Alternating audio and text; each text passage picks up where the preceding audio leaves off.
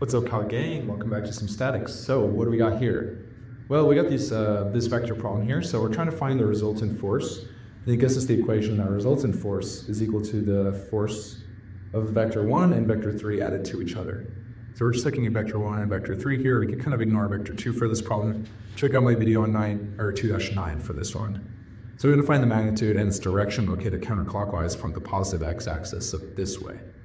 So let's go ahead and solve for that, right? So we're doing vector addition, so we want to break these vectors down into their components first. That's always like the first step you want to do when you're adding vectors, is you can't just add 400 to 250 because they're pulling opposite directions. But what we can do is we're going to bring it down to the x and y. So let's do that. So I'm going to start by drawing our force 1. So here's force 1, right? Its hypotenuse is 400 newtons. But it also has these two other vectors on it. So we can think about it as going this way. So it's going to have a vector that goes like this and a vector that goes like this. So this can be force 1, x, and this can become force 1, y. And we know that this is 30 degrees in here. So what we need to find, right, is what is force 1, x and force 1, y.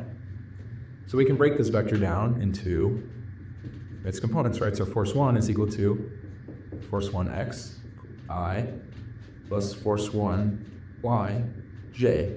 So this I component means that this is the x component, and this y means that it's the y component, or this j means that it's the y component. So how can we find this, right? Well, we need to do trigonometry. So I break this down a little bit more clear in the last video. Check this out. I'll make it a little simpler in this one. So force 1x, right? This is laid down flat, right? This is adjacent to that angle. So if we want to lay this 400 down to the adjacent angle, we're going to do 400 newtons. I almost wrote 400 with like an F. But so we're going to do 400. And then we're going to attach a cosine of 30. And we did the cosine because it's adjacent to the angle here. Then for force 1y, we see that this is in negative direction, so we did a positive on this x. This is going in the positive x direction, but we need to subtract this one because it's going in the y. So again, we're going to do 400, and because it's an opposite, remember sine is opposite hypotenuse. So we need to do opposite sine here, sine 30j. So there we go, this is our equation for our vector, force 1. And so you could write this out, force 1. I guess I'm going to write it up here instead. So this gives you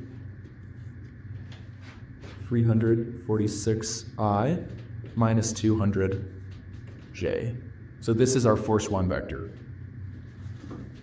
So let's do it for force 3, right? Because we need our force 3 vector to refer and add them together. And let's sit down, do that. All right, so here's what we got, right? And we can write it like this. So here's, right, its hypotenuse is 250 newtons. And we know that is 30-degree angle here.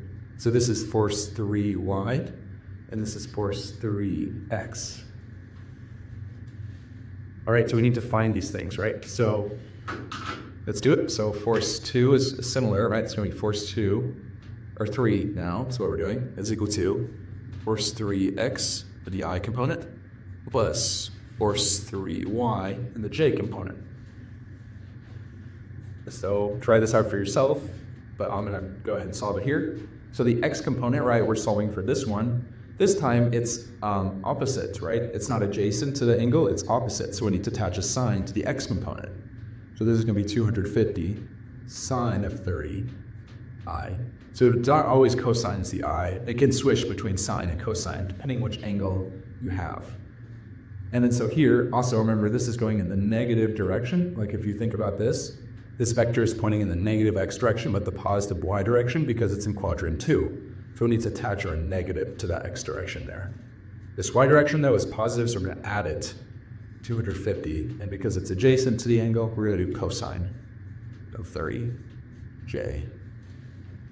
All right, then we can solve for this. So this is going to give you force 3 is equal to negative 125i plus 217j. And of course, these are both the newtons. All right, so I'm going to go ahead and get rid of this because we've done it all now. So now we get into the vector addition part. So this is where we're going to actually now add the vectors together and get our answer. So let's go ahead and go for that. So like we have this equation here. force resultant in vector is equal to force 1 plus force 3. So this time, instead of just writing the vectors, we're going to write the components that we found. So it's going to be 346I minus 200J. But then force 3 is negative 125I plus 217J. And so let's go ahead and put this in here. So we're going to solve for this as a vector. So 346 minus 125, right? We keep the i's together. It comes out to 221I. And then the y component, negative 200 plus 217, just comes out to positive 17J. And this is in newtons. So that's our vector. Now we want to find the magnitude of it. So we can think about this vector, of course, all vectors, you can think about them as triangles. So here's our axes, right? This is our x-axis and our y-axis. This is just what we're seeing there. We see that our x is 221 and our y is 17. So it's going to look like this. It's our triangle, right? Where this is 221 on the x and this is 17 on the y. And so we want to find the magnitude of this triangle, and we know it's a right triangle, so we can use a squared plus b squared is equal to c squared, Pythagoras theorem, right? FR squared is equal to 221 squared plus 17 squared. But then you can just get that force resultant, take the square root, 221 squared plus 17 squared. Solve for it, and you can get that it is 222 newtons. And that's your answer. So now we need to find the orientation counterclockwise from the positive x-axis. So if we're looking here, this is our positive x-axis, and we want to go counterclockwise from it. So that's just going to be this angle here, which is I already denoted there as theta. So how do we find that? Well, we can use our trig identities, right? We know sine, cosine, theta, or sine, cosine, tangent is what I have to say. I'm going to go ahead and use tangent because that's usually the easiest one. So tangent is usually opposite over adjacent. So if our theta is here, our opposite is 17, and our adjacent is 221. So if we want to find theta, we're going to take inverse tangent of both sides. Just going to leave us with theta is equal to inverse tangent of 17 over 221. Solve for theta, you get 4.26 degrees. And there you go, there are your two answers. So that's how you solve this kind of problem. If you need more help with this, check out my playlist. I have a whole playlist on hundreds of statics problems from this book. So if this is helpful to you, I might be able to help you out. Subscribe to my channel, that helps a lot. And see you in the next video. Peace.